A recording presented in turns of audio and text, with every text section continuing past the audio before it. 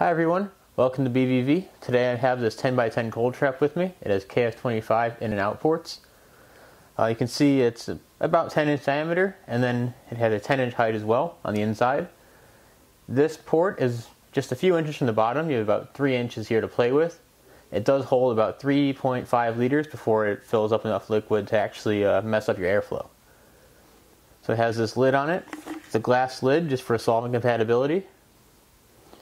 And then on the inside we have this pot that comes out.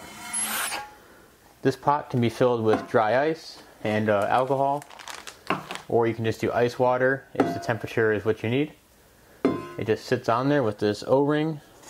See an orange O-ring around the outside. It's very simple design and easy to clean. They're both silicone seals, so you can clean with all solvents, and they're very compatible. I'll put that back on.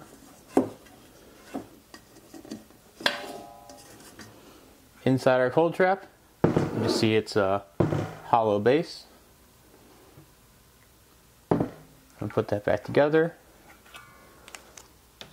Now just for assembly, you would put your dry ice and alcohol in your 1.5 gallon pot, and then you can sit that right inside. It slides on in. Now after your dry ice and alcohol is inside, you have the optional lid to use. I use it just for protection so nothing boils over by accident with all the dry ice, making the ethanol or any solvent you have in there bubble up. So I just set that on top. It's not going to pull a vacuum or anything, it should just sit on top. It'll actually release gas as the dry ice sublimates.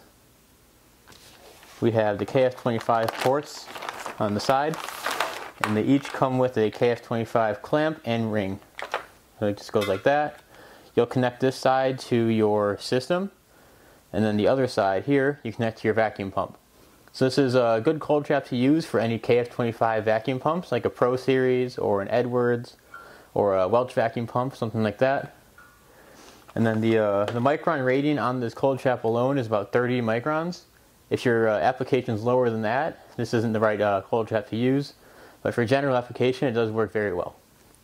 An inexpensive way to protect your vacuum pump. A good add-on for any lab. Thanks for watching.